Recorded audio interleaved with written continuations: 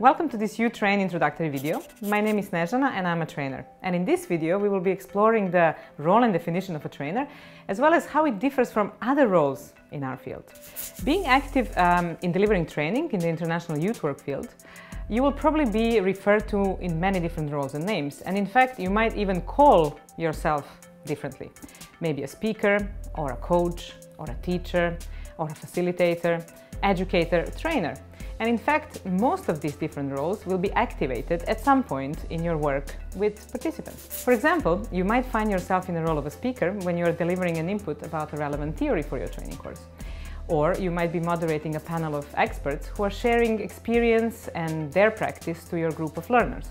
Or you might be coaching individuals or smaller groups when they have a practical task in your training course. Anyway, we will be focusing on the role of a trainer because in some ways that's the one that is encompassing all of the others. So who is a trainer then? Well, in simplest term, trainer is a facilitator of learning in a training context. Facilitator, that's yet another word.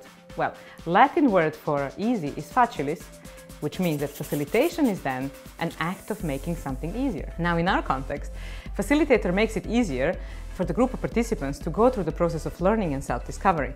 Now, easy might not be the first word that comes into your mind when you think about learning. And in that you will be completely right. When we say easy, we imply easier to learn and not necessarily easy learning.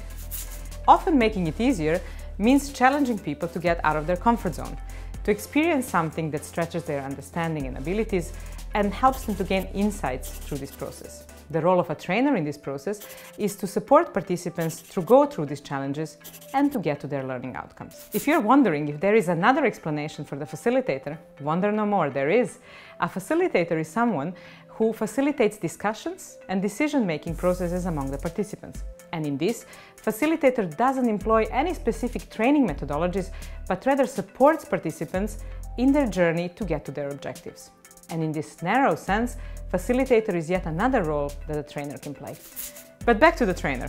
If we are clear with understanding this role as a facilitator of learning, we still need to understand what is a training context. In the youth field, a training aims to empower young people by enabling them to develop their competences, which are consisted of knowledge, skills, attitudes and behaviors for their personal and professional life. And in order to ensure empowering learning environments, a trainer needs to be able to provide safety, to minimize the risks as much as possible, and to keep the ethical boundaries. These are some of the aspects to be taken into consideration when being in the role of a trainer. But is there an overview of what a person needs in order to be a trainer? Well, trainer in a non-formal education field is a relatively new profession, and therefore the definition and understanding of the role varies across the sector.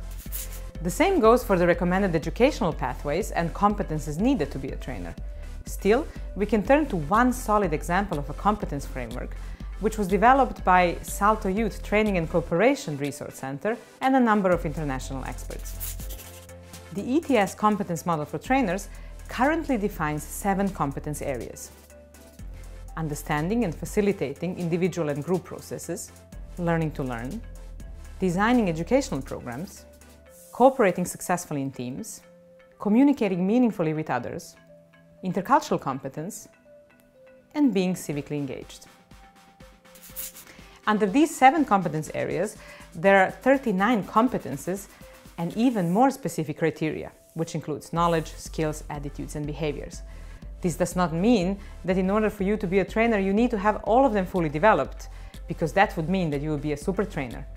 And to our knowledge, there isn't one, or at least not yet. But it means that you can use this model for self-assessment of your competences.